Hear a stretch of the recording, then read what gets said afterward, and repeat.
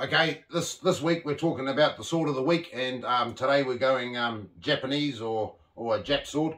This is officer's army sword, and this is a parade sword, and it's called a Kyu Gunto sword.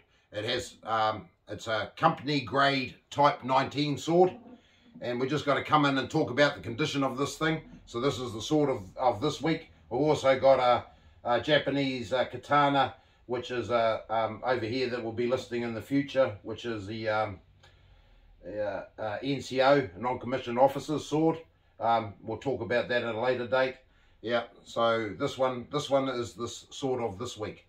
We're just going to come in and show the condition of it, and I'll explain a little bit more about it. So the hilt and the grip is a black bone, and there is a little bit of damage just in there. You can just see a little bit in there, right in that corner there. It's all wire woven. The wire is all nice and tight. It's got 5 petal cherry blossom, which indicates it's army. It's all brass. It's to a low ranking officer, which is under a general. So it's not the best that you're going to get, but it's to, you know, say a lieutenant or something like that, that sort of rank, or, you know, sub-lieutenant. Yeah, so this is the condition of the sword.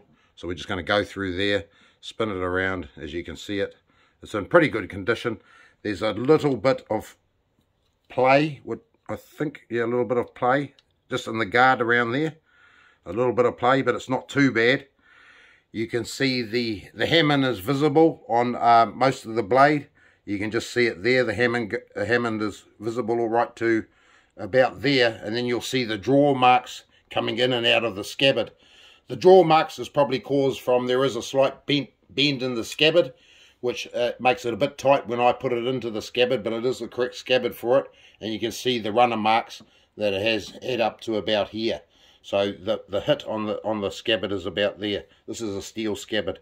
There's a little bit of pitting on it, but overall it's not too bad, and it's got the Harmon going right down here to about the same point before it gets into the draw marks. Yeah, so this is the sword of the week. It's overall, it's not in too bad a condition.